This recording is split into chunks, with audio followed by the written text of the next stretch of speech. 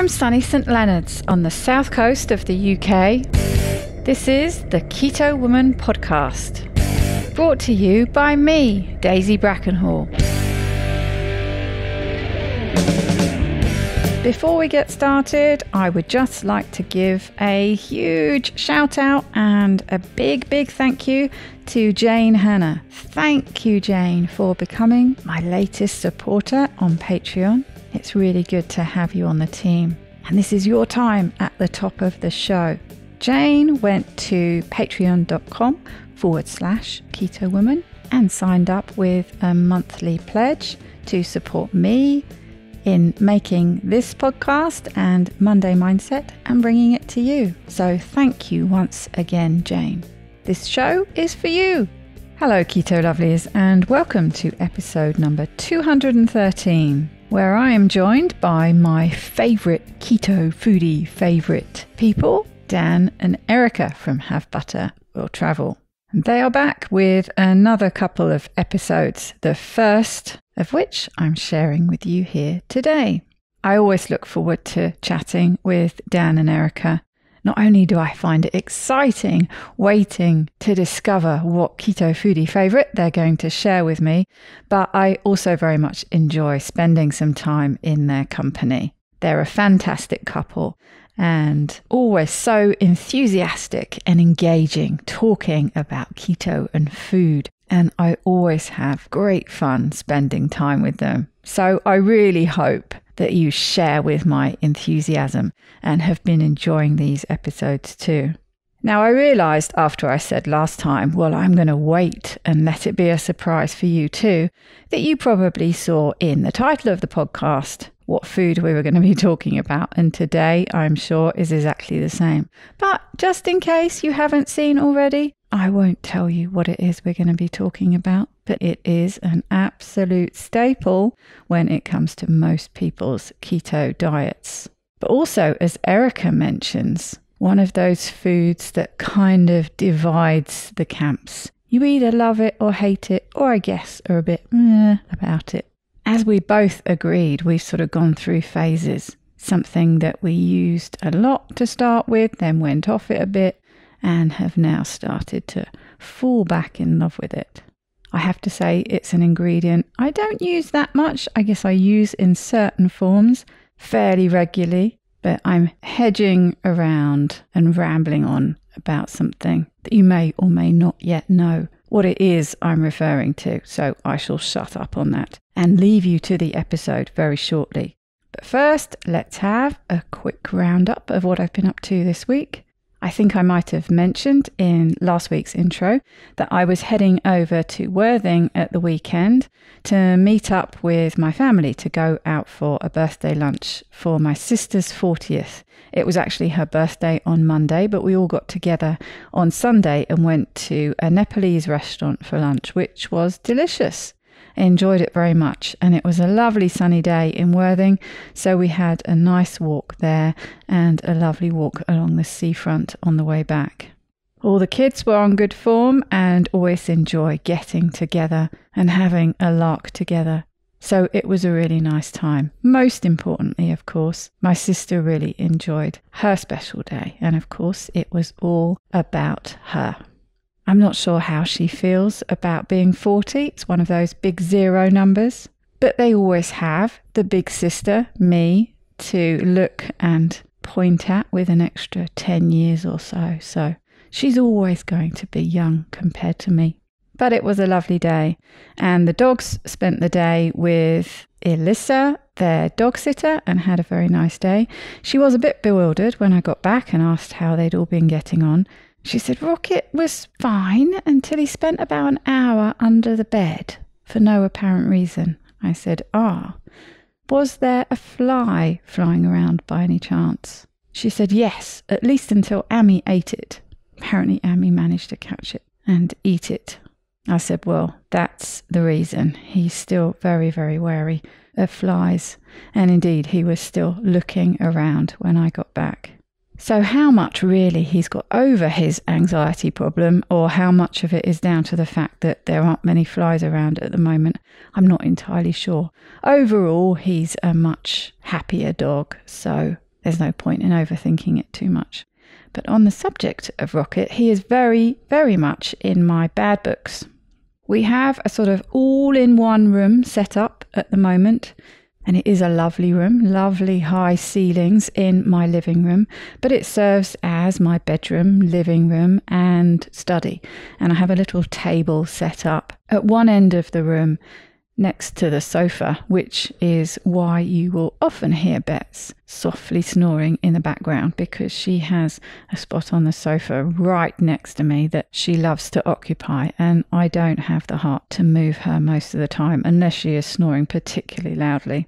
But anyway, the little table I have, the last few days Rocket has decided that he would quite like to sit on the table, thank you very much, when I'm out. And I've been coming back to find sometimes him actually on the table, but other times just evidence that he's been there. So some, the paperwork's been knocked off, or there are doggy paw prints on my laptop, which I have actually learnt to leave shut to make sure that he doesn't do who knows what by walking all over the keyboard. But I came home yesterday to find that he had chewed through the adapter charger cable to the laptop. As you can imagine, panic ensued. I'll be honest, my first thought was not, luckily you didn't electrocute yourself. Mostly, I guess, because he clearly hadn't electrocuted himself. But really, I was just worried about the fact that everything was going to come to a grinding halt. And indeed, that's why I'm recording this later than I intended to, and the editing is behind. Hopefully, I'm still going to get it out to you today, which is Friday. But if not, that's my reason why.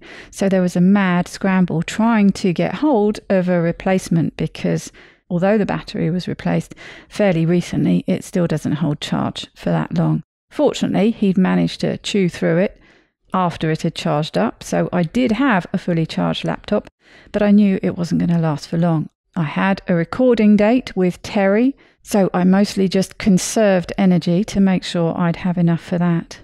But otherwise, there wasn't much else I could do, and all my work really is on the laptop. There's very little I can do on any other device. So I spent most of yesterday evening trying to track down a replacement, which thankfully I did manage to do. I also ended up watching a YouTube video on how to repair it. And thanks to that YouTube video and my lovely local electrician, Harry, who lives just down the road, he gave me a connection box. I trimmed and stripped down the wires inside the cable. It's a little bit complicated because there's a sort of cable within a cable. And so basically there are two sets of wires that you have to isolate, but you do that in the two pieces and then you can twist them up and put them in this connection box and away you go. And so I did manage to fix it and it's working, so that's fantastic. So I have the second-hand one that I picked up yesterday evening, which comes complete with some electrical tape around it, so I'm guessing somebody tried to chew through that one as well.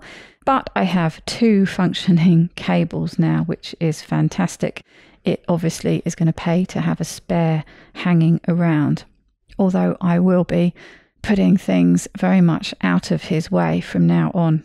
When it comes to the potential for electrocution, I figured there was probably something going on with it, some kind of fail-safe, I guess not necessarily designed to not electrocute your pets, but just part of the design of it. And it was, if you're familiar with, I don't know if all laptop charging cables are the same, but this is for a MacBook. And going into one side of the box is, I don't know, is it some kind of transformer box? I don't know. But the box, there's a normal cable coming in one side, which is the bit that you plug into the socket. And then there's the thin bit that you plug into the laptop. And it was that thin side that he chewed through. And I asked Harry, when I went to pick up this connection box, about the whole electrocution thing. And he said, well, yes, it was lucky that was the side that he chewed through. If it had been the other side, I might have come home to a dead rocket. So once the initial anger wore off, I'm now thanking my lucky stars that he decided that he was going to chew through that side. It makes sense because I can imagine what it was he was doing. He decided to sit on my/his desk and probably just lean over and chew through the cable. It's not the first time actually he's been known to chew through the cable of an external hard drive. That wasn't actually plugged into anything at the time. But there you go. So he has form and I am blaming him. I don't think it would have been anyone else. I think it was him. I have to tell you, he showed absolutely no remorse at all. I'm sure you're aware there's no point admonishing a dog when they've done something naughty unless you catch them right in the act. But I have to admit, I did vent my anger a little bit and the steam was coming out of my ears. But he just looks at me as if to say, I really don't care. And of course, you know how much I love him and the others. So I have mostly gotten over it now. It helps, of course, that I managed to find a replacement and fix the original one in a relatively timely fashion. So really, that's it. That's the excitement for my week. Other than that, I've been carrying on with my usual routine of rolling out of bed in the morning, making a flask of coffee, putting my swimming gear on and heading down to the sea. And I've been doing that every day. Then I come back and take the dogs out for their walk and we all come back and have breakfast. It's a good routine and a fantastic way to start the day. Oh, and that's the other thing. How could I forget? A very dear and old friend of mine. I say old, I guess that works in two ways. We've known each other for a very, very long time. Since we were about 13, we met at school and we used to get up to all sorts of naughtiness together. And she's been on the podcast, actually. I can't, for the life of me, think of which episode numbers it was, but there were 2 of them. We told her story in 2 parts and she talked about beating fibro or chronic fatigue syndrome. She actually lives in Spain, but she was over for a week or 2 visiting her mum and going off on a trip with her for her birthday. And her mum only lives up in Kent and not a very long train journey away, so she came down for the day, which was lovely. She got to see this place and meet all the animals, and then we went out for lunch. She treated me to lunch and we went to a local place called the Farmyard, which I have had my eye on for quite a while and have been keen to try out. It's one of those places, they do your typical meals as well, but they do the whole small plates thing, which I'm a real fan of. And so we just basically kept ordering small plates until we were full. The absolute highlight for both of us was the steak tartare, which is one of her favourites, and she spotted it on the menu and suggested we have it. And I have to say, I was a little bit hesitant because I've never actually tried it, I don't think. And I can be a little bit squeamish about things that are raw, but it sounded really good. It was mixed with some Asian spices, and I think, I've forgotten the name of it, but some kind of Japanese mayonnaise dressing type thing. And so I said, yeah, sure, let's go for it. I'll give it a try. It's always exciting to try something for the first time. And it came out, and instead of that typical way that you see it served in France, sort of formed into a beef burger patty type thing, usually, that they mix in, I think, some seasoning and some bits and pieces. But quite often it's served like that, I think, with all the accoutrements that go with it that you mix up as you choose. I'm not entirely sure. Like I say, it's not something that I've ever had. But this came with all the bits and pieces mixed in, and it had this mayonnaise and some different herbs and spices and some sesame running through it. And it was served up on little lettuce cups. So perfectly keto. And I have to say, utterly delicious. The steak they'd use was melt in the mouth, soft and tender. And the flavourings that were running through it were absolutely delicious, with this sort of finish of a toasted sesame seed flavour at the end. They really were very, very good. We had some other things as well, but both of us agreed that was the absolute highlight of the meal. So if anyone is listening who lives locally to me, do check out the farmyard in St Leonard's. It really is worth a visit.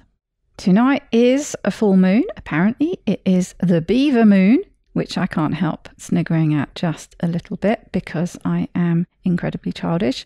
But it is the beaver moon. It's the full moon, and it's also one of the local Blue Tit swimming group birthdays. So we are meeting for a moonlit swim. And of course, it's that time of year when it gets dark ridiculously early. So we're meeting at 4 o'clock this afternoon. The mornings now really are my favourite time to swim, and I didn't want to miss out on that morning swim, so it's also going to be a double dip day for me today. But it's nice to get together with this group of ladies, and there's usually much hilarity and fun to be had, and usually a fair bit of nudity too. So there will be plenty of flesh on display under the beaver moon tonight, by all accounts. I'm not sure yet whether I will be joining in on that side of it, but I will certainly be going in the sea. It's nice and calm at the moment, and it's going to be low tide, so it will be easy enough to do. And I've got some little portable light things that I can put inside my float. So it's, I think, going to be one of those evenings where it looks really pretty because everyone goes out with their floats that are lit up. So you see all these different coloured lights bobbing about in the water. Nothing much happening on the building front. Still haven't had much time to do anything myself, but I have penciled the builder in to do a little bit of work. Middle of December, I think he said he's coming. I'm going to start him off on one of the jobs that needs redoing that the first cowboy builder did as a bit of a test case, and we'll see how he goes. To be honest, he can't really make it any worse. So we'll see. We'll see how well he gets on, how well we get on, and we'll go from there. Fingers crossed, he'll be the one who finishes all the work that needs doing here, apart from the work that's on my list, of course. But that's enough of me rambling on. I've been rambling on for far longer than I intended to. If you're still with me and haven't fast forwarded forward to the main part, the best part, I will hand over now to the very lovely Dan and Erika with this week's Keto Foodie Favourite. I'll see you back here afterwards.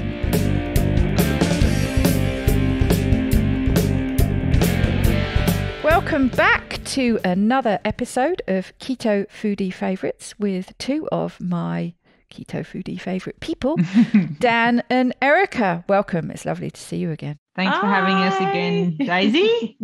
Well, I always get very excited because I go into this, I say, please don't tell me what you're going to talk about because I like a surprise. So, what are you going to regale us with today? What is your Keto Foodie favourite? Well, you may or may not be excited about this one. I'll say it's the darling of the low-carb world, this ingredient.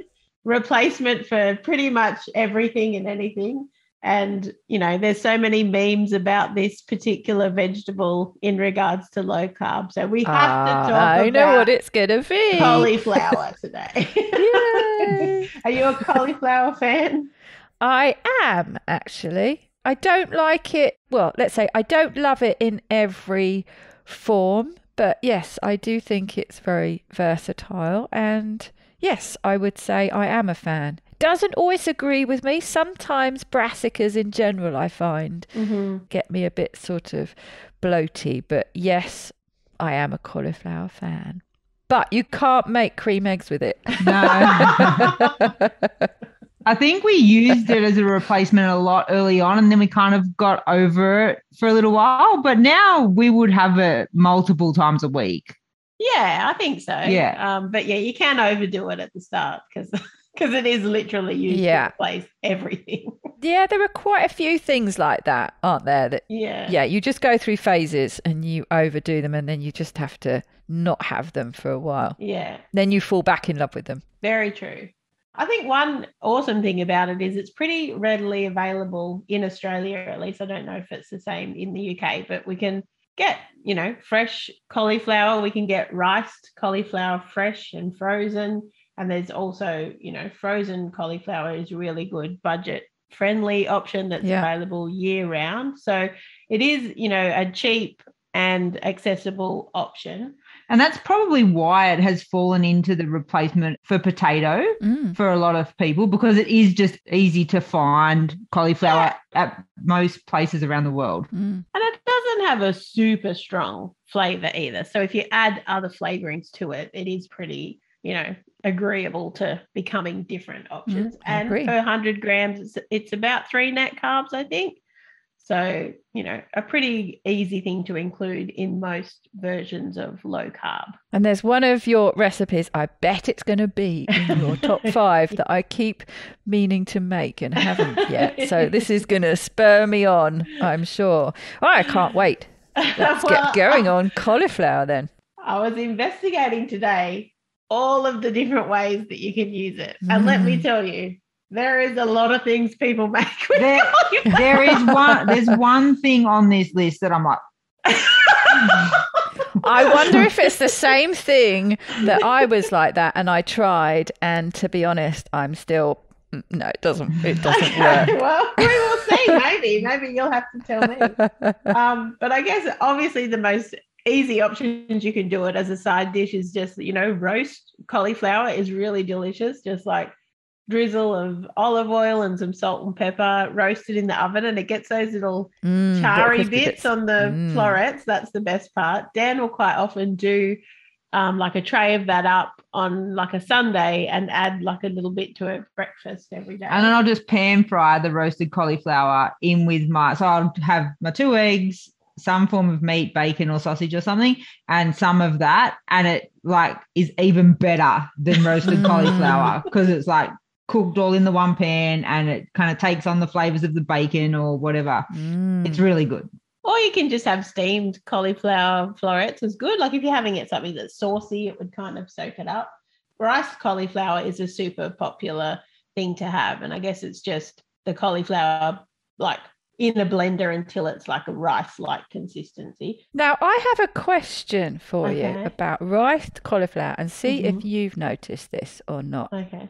Riced cauliflower that you buy, and I've bought it in 2 forms. I've bought it fresh. I've also discovered that you can get it frozen, and it's depending what you want to do with it, it seems okay frozen. It's a very, very handy thing I found to have in the freezer and to bring out, especially if you're, having it with a curry or something like that. But I have found quite a big difference in flavour and to a certain extent texture between the riced cauliflower that you buy and if you make it yourself. And 100%. I suspect, and I think this is quite possibly what happens, and I think it's very sensible, is that the riced cauliflower is what is left. They use the stalk, so they'll take a cauliflower and they'll cut up the florets, and the florets will be sold as florets, or they'll be frozen as florets or whatever. And anyone who's taken apart a cauliflower knows you're left with a lot of stalky stuff. Yeah. And I think that's a kind of what is being used as a byproduct of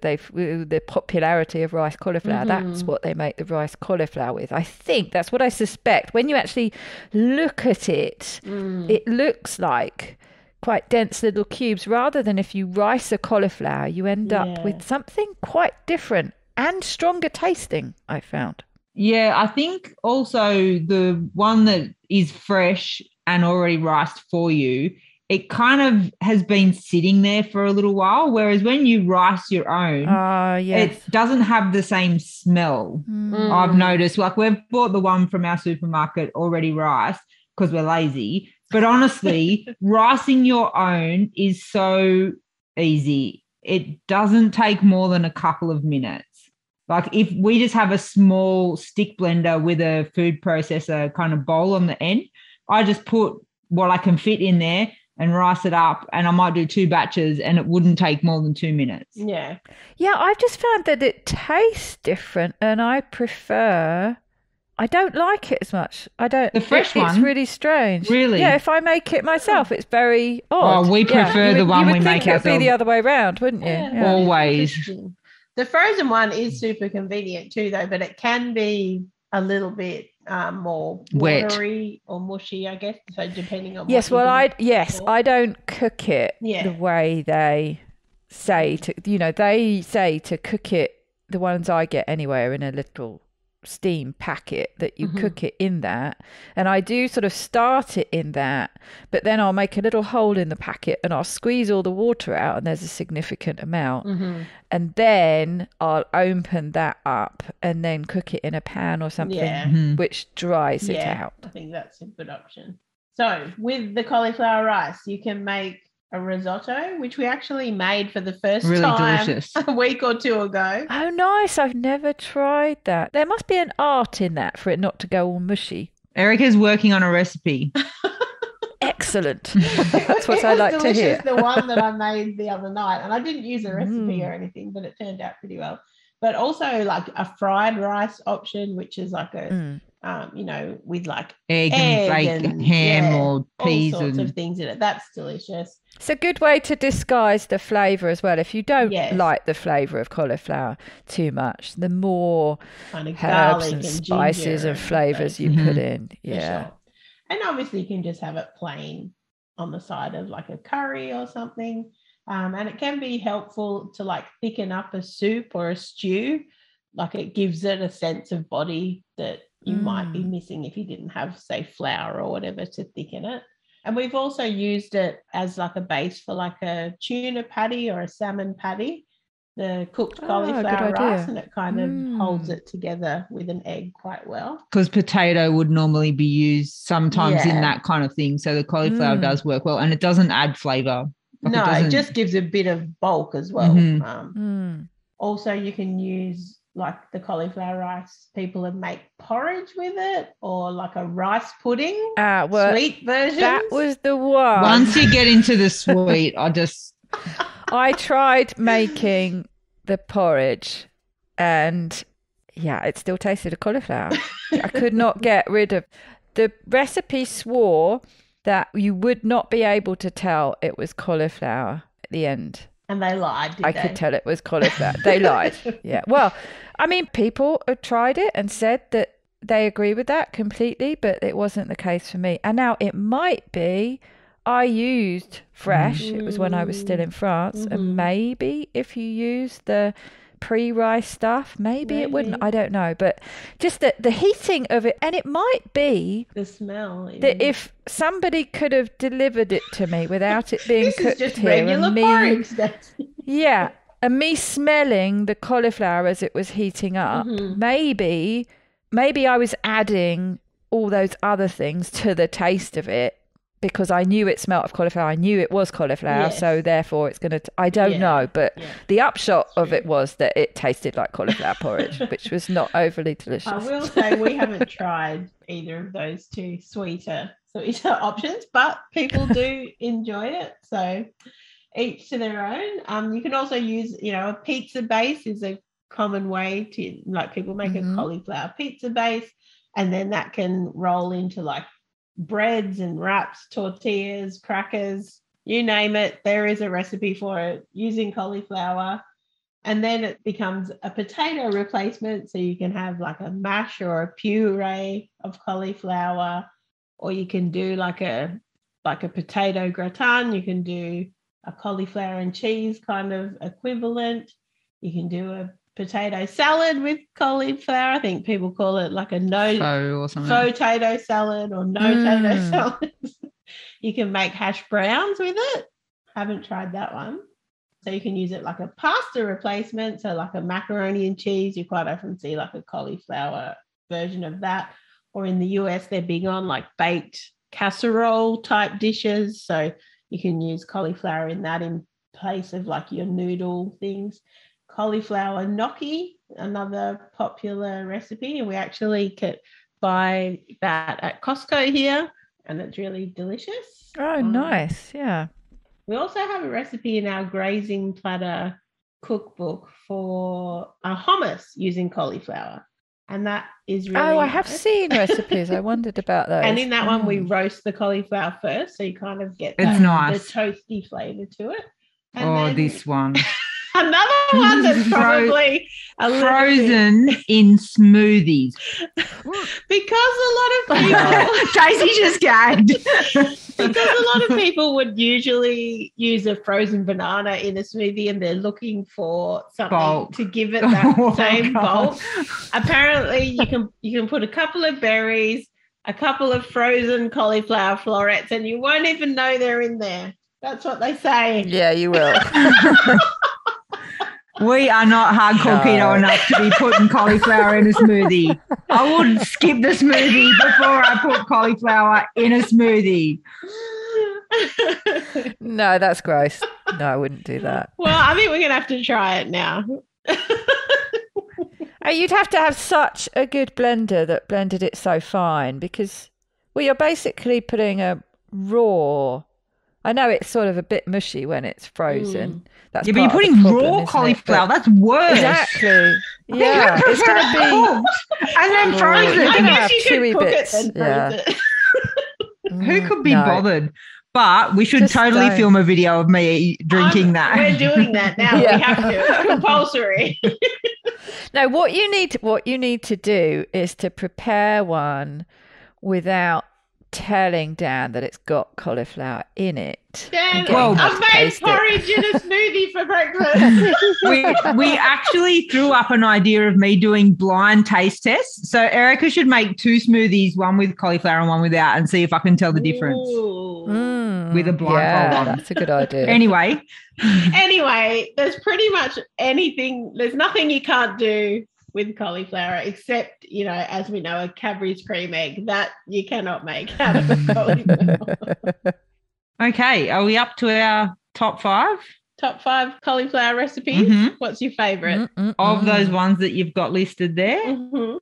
The baked cauliflower and cheese casserole.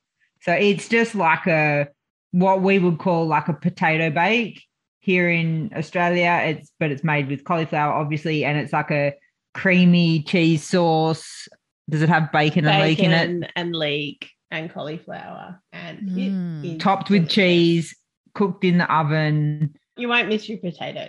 Yummy. And we would take that to like family barbecues and stuff, and it goes Very one of the popular. first. It'll actually beat the potato bake that like the store-bought kind of potato bake. It would beat it.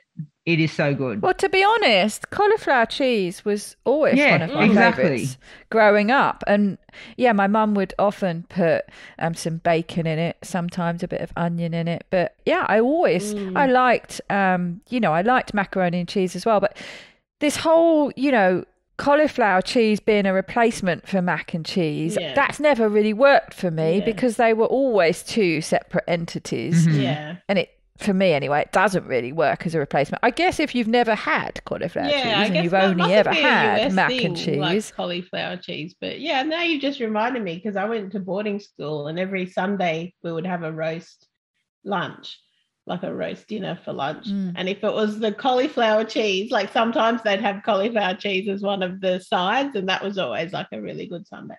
But it was one of one of my mum's stock meals was cauliflower cheese, and it was one of my favourites. I've always liked it. So, we have to try this one because it is delicious. I will. Sounds yummy. Another one of our favourite cauliflower recipes is we have a whole roasted cauliflower, and that's the one.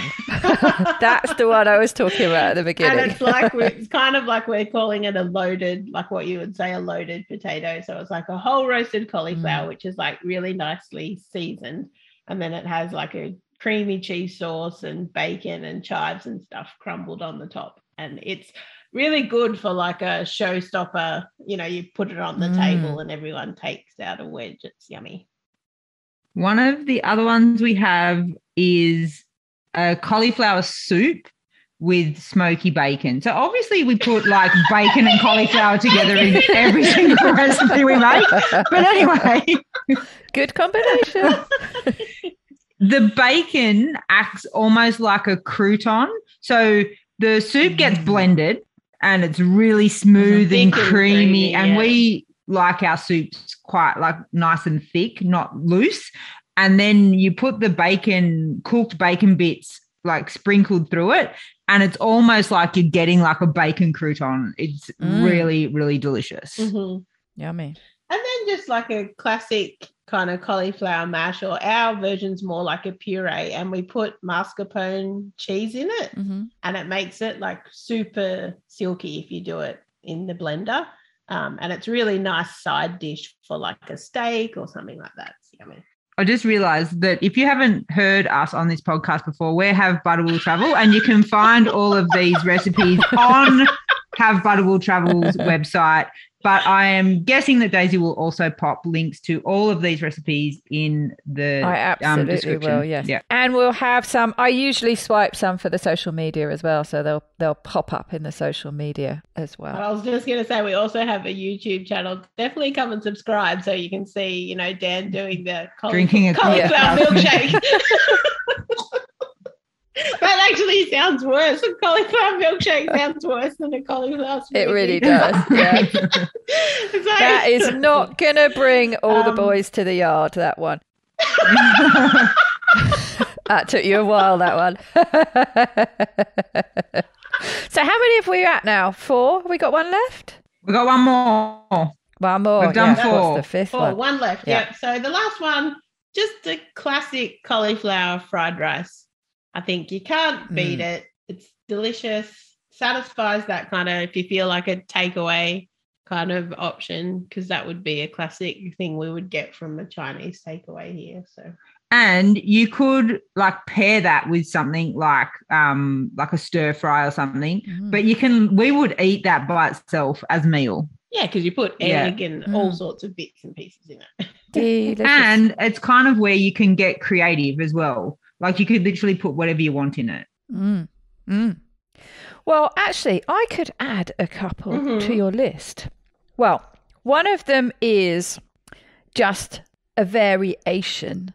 And this is something, I don't know, are you familiar with aligo? No, we're not. No. What is that? No. So aligo is something that was a regional favourite, I think, where I used to live in France. You know what the French are like about having their different foods of the different regions. And aligo, I think, more sort of towards the Cantal, more towards the sort of mountainy areas.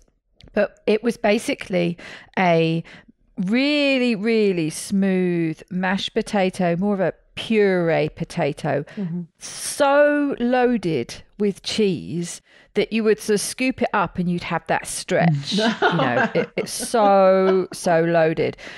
And I suddenly thought to myself, I don't see any reason why I couldn't do this with cauliflower mash. And there is kind of an art to it. It's like with some of these things, when you're really loading something with fat, with butter or with cheese or whatever, you kind of have to go at it a bit slowly, don't you? Or it can split is one of the things that happens when you're adding too much fat. But yeah, you basically make cauliflower mash and you dry it out a bit. I remember watching Kim Howerton's video on this, where she's made a cauliflower mash by boiling the cauliflower or doing it in the microwave, however you do it. But then she'll cook it out for a while in a pan, just gently sort of simmer it to dry it out, basically get rid of some of that water. So you end up with a bit of a drier mash to start with. And then I experimented with adding different things. I think the original potato recipe has a bit of cream, garlic, maybe some butter as well, and then a shit ton of cheese, basically. It's a particular kind of cheese, and I can't is it actually called aligo? No, the cheese, I'm trying to remember the actual name of the cheese, but it's almost like, and there are recipes where you use a combination of, and in fact I used to use things like Emmental, that sort of cheese that when it melts it goes a bit stretchy. It doesn't split as easily as things like cheddar does, but basically you slowly incorporate it in and you just end up with this really silky smooth mash that when you pick the spoon up like that with the mashed potato, it stretches. Delicious. It's more cheese than cauliflower. Yes, it is probably as much cheese as cauliflower, and it is utterly delicious. So there's that, and it's fantastic with, something like steak. Just, a really nice steak and a pile of this aligo is very delicious. It's a bit of a treat thing, I guess, because you are going a little bit over the top with the cheese.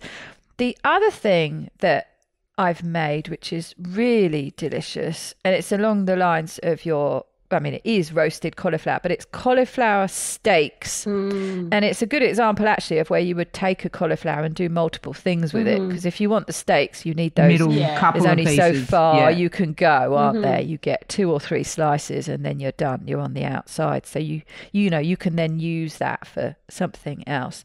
But this was done in a particular way. So it was lovely big slabs, big steaks of cauliflower, and it was cooked with lots of olive oil. I think they started it in the pan actually and then finished it in the oven. But then interesting spices. It was with za'atar and some other things. I think maybe some cumin, coriander, things like that, and really loaded with olive oil. So you ended up with that lovely, like you were saying before about roasting cauliflower, where you get the little crispy bits on the outside, but really loaded with all these herbs and spices and olive oil. And I think I served it, this was the main event. It was like, instead of a steak, it was this really delicious cauliflower steak. So yes, that's pretty good. And another thing you can do, again, it looks quite special, doesn't it? A big cauliflower steak. Quite popular with vegetarians and stuff too, isn't it? Like doing a cauliflower steak. We used to do a mystery box challenge on our YouTube channel, and Dan would give me the ingredients and I'd have to come up with the recipe. And we did. Yes, I like that one. A bit like Ready, Steady, Cook. We did a vegan one and I made cauliflower steaks, and they were were delicious. They were really delicious. And like a roasted capsicum kind of dressing. It was delicious. Yeah. Oh yes, actually, I think I might have remember watching that. It did sound good. I remember you talking about that. I think the sauce you liked in particular. We're thinking of all sorts of other things you could have it with. Delicious. Well, there you go. So many different things to do with cauliflower. You'll never look at a cauliflower the same. You'll just think of sometimes in a bad way. Yes, exactly. Yeah, thanks for that. So just a quick reminder, Have Butter Will Travel. You can find in all the places, website, social media, YouTube, and there are books and there are all sorts of things. And I almost forgot how we finished. Oh, I've forgotten. So who's going to do the top tip today? Dan is head in hands. I completely forgot. How many of these episodes have we done? And I still completely forgot a top tip. Terry does. Terry forgets as well. But yes, you're putting your head in your hands, but we are recording another episode in a minute, so you're going to have to do the next one. Okay, Erika, what's your top tip? Don't put cauliflower in your smoothies. There's my top tip. Do not put cauliflower in a smoothie under any circumstances. I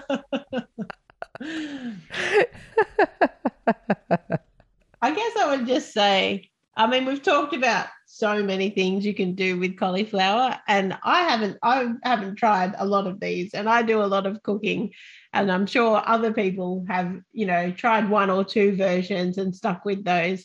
So why not experiment and try something new? Because I think mixing things up and trying new recipes can be a great way to kind of, spice up your low carb life, because you don't want to feel like you're, stuck in a rut or eating the same things all the time. So, just keep it interesting. Excellent. Good top tip. Well, fabulous. Thank you very much, ladies. It has been a very great pleasure, as always. Thanks for having us again, Daisy. It was fun.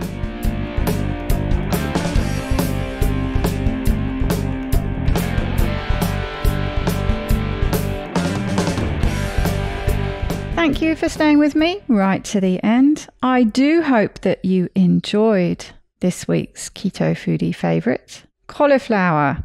Are you a fan? What's your favourite way to eat cauliflower? I like it. Like I say, I keep some riced cauliflower in the freezer, which is really handy when I'm making something like curry. It's a good thing just to sop up some of those juices. and I guess just make it feel more like a normal curry that you might have with rice. To be honest, I have plenty of days where I'm not eating any kind of vegetable matter at all. So I never really have a fridge full of vegetables, but it's really handy to have some things in the freezer to be able to pull out when you feel like it. It's one of the reasons you'll often see peas in my social media pictures. I know they're not exactly the best keto choice when it comes to vegetables because they're relatively high in carbs. I don't really have much of a problem with them. I like to have something that's green in my freezer, and so many things I find just don't really freeze very well. Peas, I think, are one of the few things that do freeze exceptionally well. So they're a handy thing to have in there. And one of the things I tend to do actually is mix a few peas into the cauliflower rice, and it just adds a little twist to make it a bit more tasty. As I mentioned at the beginning, we did record 2 episodes at the same time, so we will be back in, 2 or 3 weeks, I should think, with another Keto Foodie Favourite, which I think will be almost universally popular with everybody. There aren't many people who don't like this particular ingredient. So make sure to listen out to it and see if you agree. It's that time at the end for this week's end quote. And once again, I'm back with one of my favourites, James Clear. I subscribe to his newsletter, so he handily sends me some fantastic quotes every week. And this was one of them, I think, that arrived in my inbox just yesterday. And it caught my attention. I thought it would be a nice one to share with you. So here it is, this week's end quote from James Clear. When in doubt, just say thank you. There is no downside. Are you honestly worried about showing too much gratitude to the people in your life? So there you go. If in doubt, just say thank you. Quite good advice, really, isn't it? And I'd like to say a big thank you to you. Thank you very much for listening. And thank you for supporting me in this podcast by continuing to listen. I hope very much that you are heading into a fabulous weekend. And of course, if you're in the States, or I guess wherever you are, if you're American, you will be looking forward to Thanksgiving next week. And I hope that you have a very, very lovely day. And it's just struck me that that was another good reason to share that particular quote. I would imagine it was no coincidence that that was the one he sent out in the week before Thanksgiving, now I come to think of it. But please do have a very, very lovely day. Until we meet again next time, please take very good care, and I'll see you soon. Bye-bye, Keto Lovelies.